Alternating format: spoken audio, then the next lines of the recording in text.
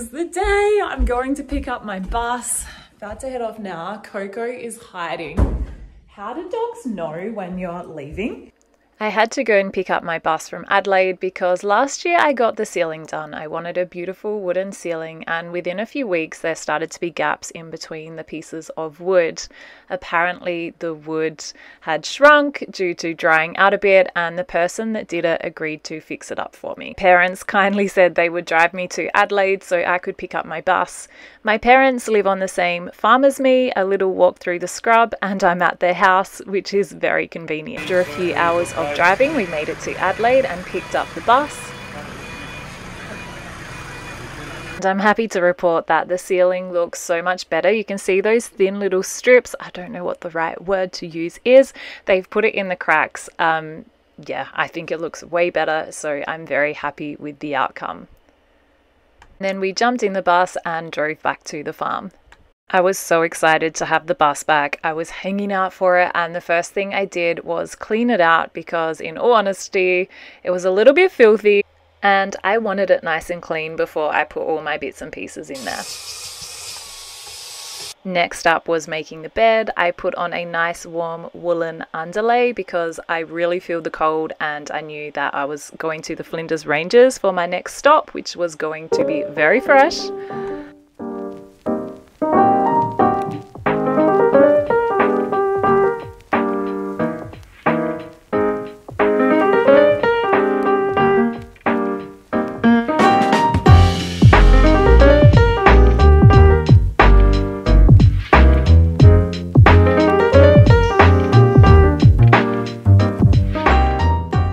Then, classic farm life, before long I saw Dad pull up out the front of my house. He needed a hand to move some sheep, so I went and did that and cleaned the sheep's trough while I was there.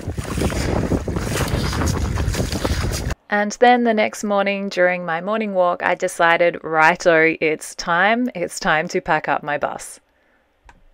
I'm heading off in my bus, not tomorrow but the next day, so I'm going to start packing a few things in the bus now to save a last minute rush like I normally do when I head off.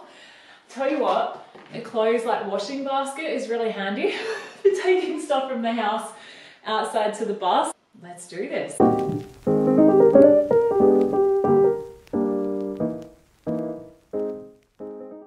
Okay, so I keep my food in this cupboard here, and also keep quite a bit in the fridge. Oh, I actually need to give that a clean up. I'll do that next. Little rundown of what I get. And we've got a bike helmet. I need that because I pack my bike in here. I'll show you that later. But anyhow, I've got my spices that I know I can jazz up any kind of meals with. So paprika, coriander, cumin, rosemary. Love my little spice rack. And then I've got my almond milk. I've got a barista almond milk as well in case I feel like a hot chocolate or something.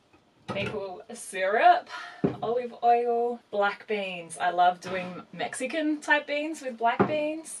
And then crushed tomatoes, you can do so much with them. Curry paste, coconut milk, tuna, all the stuff that keeps for a long time, and I know it's versatile. I can make all sorts of goodness with it. Okay, so we've got Miss Coco Bella's stuff as well. I normally have all Coco's stuff in this tub and just place it in the shower here. So it's just like dog food, dog nuts. I need her harness, her lead, the dog poo bags. And I have this big red lead that doesn't get tangled. Look at all these bags that I tie to the side of the bus, and Coco can just chill outside, which works really well. So whilst we are talking about Coco's stuff in the shower, this is my shower in the bus. So there we go. I store my toiletries there. I'll put my toothbrush and moisturizers and stuff like that in there. I do have a porta potty, which is super handy, especially just at night when I don't want to leave the bus because I'm in here solo. And then we've got Coco's stuff, and there will be more stuff added in here as I continue to pack. Okay, so this here is just behind the driver's seat, and as you can see, I have my backpack. This is really handy for when I go on hikes or if I jump on my push bike and ride somewhere. My waterproof jacket, I love hiking, comes in very handy. a hat. Should always have a hat as well.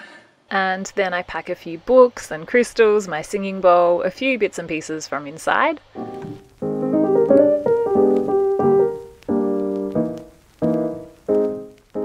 I tell you what, wherever there is a patch of sun in the bus, you will find Cocobella.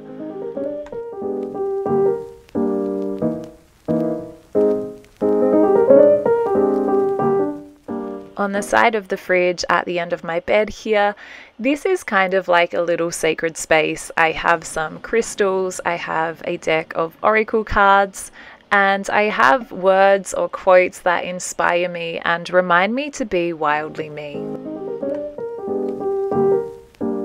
And then we have more kitchen stuff to put in the bus. You'll see there is a toaster. I'm sure lots of bus life people would be thinking, why do you have a toaster? I don't have gas in the bus. I think I will be plugged into power quite a bit, but who knows, this may change.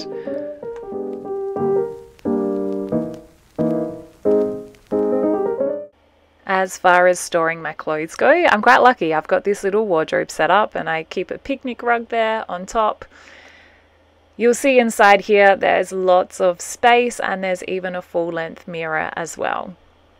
I also keep some clothing under the bed in a container along with my yoga mats and other bits and pieces. And then there is my bike. That comes with me as well. It's really handy when I'm parked up somewhere at a camp spot. I can cruise around on my bike instead of packing up my bus to go somewhere. In order to fit my bike in the bus, I just need to remove the front tire.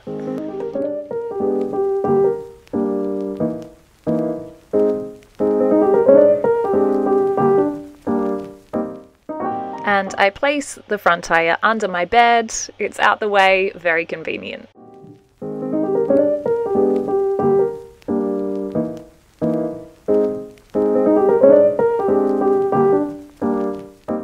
And then I bring in the rest of the bike and I strap it to the table.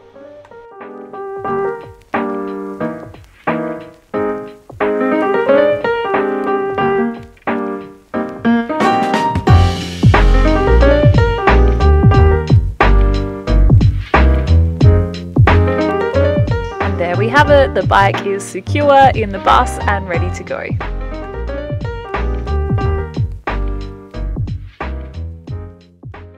And look, I am the first to admit that my packing skills could really improve. All the leftover bits and pieces get put in the shower space here. It does the trick. Packing the bus always takes way longer than I expect, but I'm finally done. Oh, I've got to pack my dog, Coco. Coco, come here. Pack the dog and I'm ready to go.